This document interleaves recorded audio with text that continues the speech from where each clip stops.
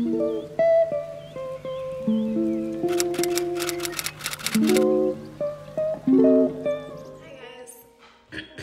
Jeez. Welcome to another video. I'm really excited to be starting this one because we're gonna be building something dope as fuck together. I really don't know what to call it other than a fairy mirror. That's kind of just what I've been saying.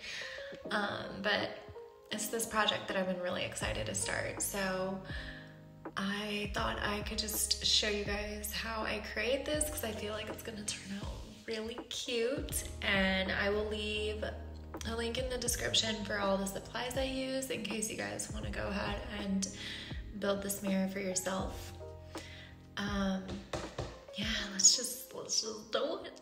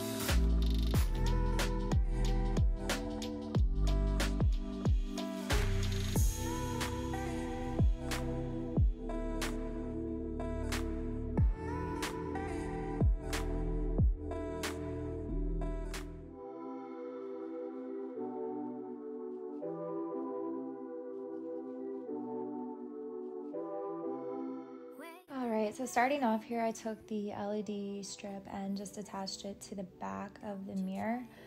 It is battery powered, but it wasn't too thick to where I couldn't put it on the back of the mirror and it would be protruding off the wall or anything. So I just used a piece of Velcro and I super glued that to the back of the battery pack, and then I just wrapped around the LED lights to the front.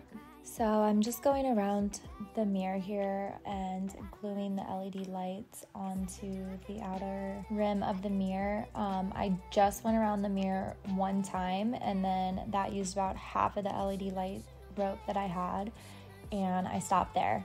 I decided it would be better if I went ahead and put on the moss and got that filled in first and then go back through with the remainder of the LED lights so that they would be sticking out more and not really hidden by all of the other elements that I'm putting onto the mirror. How is that?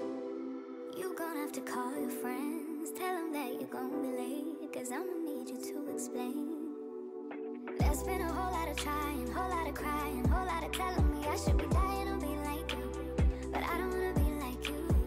There's been a whole lot of trying, whole lot of crying, whole lot of telling me I should be dying to be like you, but I don't wanna be like you. Cause I could do better, I could do better, I could do better than that.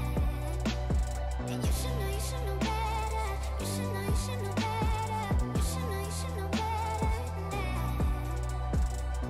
I don't need help, I don't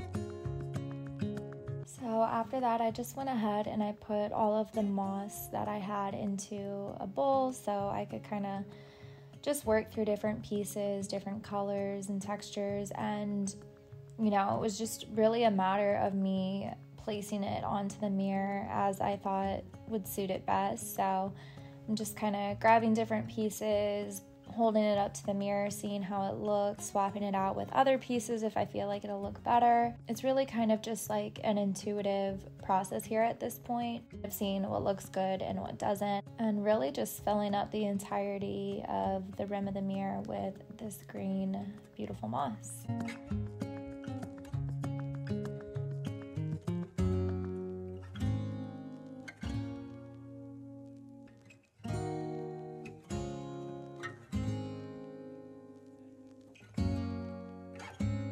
So I think the variety of different moss that I had in the pack that I bought really helped kind of like elevate this mirror because it wasn't just strictly one color. So I liked the variety in the different moss that I had. There were some that were more like coral textured pieces, if you will. There was also some wooden pieces that were really cool. You know, it really just gave it like more of a genuine like woodsy mossy look than if I were to stick with just one color entirely. So I'm just doing my best here to kind of separate all of the different varieties of moss and, you know, not have too much of one type in one area. I was just kind of spreading it out and diversifying it as much as I could.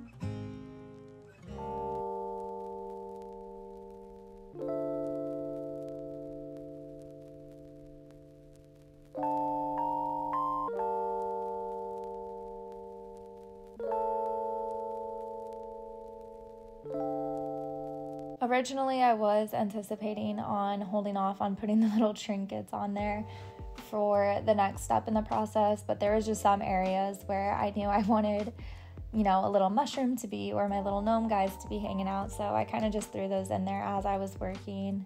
I mean, I kind of just had a really great time with it at this point. It was fun just building it up and kind of seeing it come together. This was a really fun project to work on.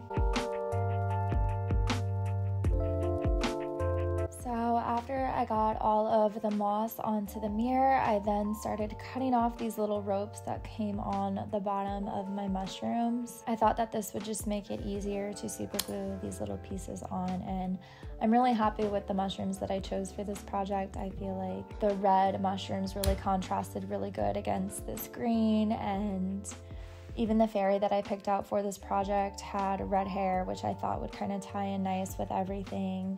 And then the other mushroom selection that I had for this project looked very realistic to me. And yeah, all in all, I'm like really happy with the supplies that I got for this project. So if you guys are looking to use the same products, like I mentioned, they will be down in the description bar for you.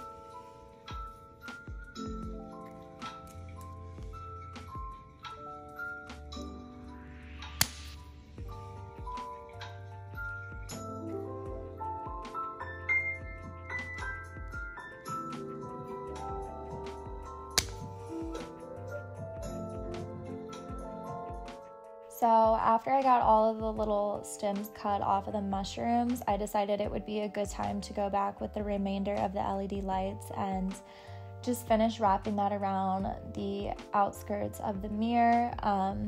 It was a little bit trickier this time trying to hide the wire, but I think it was worth it doing it this way because a lot of the lights were then more front and center and not just hidden behind the green moss. So when you turn it on at night, it gives it a really nice illuminating glow. And even when I was placing on some of these mushrooms, I put them kind of like right on top of the LED lights so that they're also lit up. But yeah, like I mentioned, it's really just kind of intuitive. So, just kind of place things where you think would look nice and where you see fit. I thought it was also a good idea to put some of these mushrooms on the sides of the mirror and kind of like hanging off the top so that the mushrooms were kind of like sprouting out in different directions. I wanted it to resemble what you would find in nature pretty organically. So, yeah. After getting on all of the LED lights, I then went ahead and started placing the mushrooms on the mirror. I would say it is important to make sure that when you're gluing the mushrooms down to hold it there for a good 10 to 20 seconds to make sure it's dried and sticking well.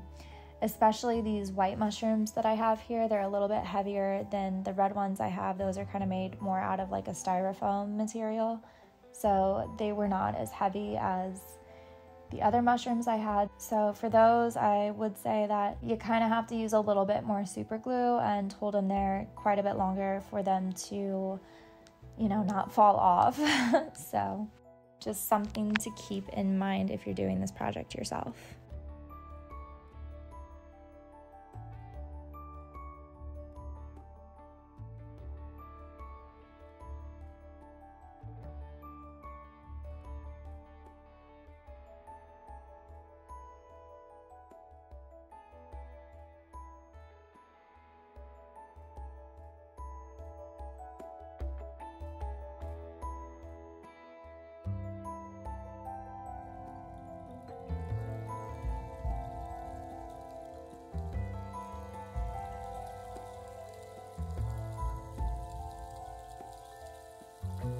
So yeah, that's about all I did really for this project. It wasn't tedious at all. I think it's something that everybody could do, and the results were beautiful. So here is the final product.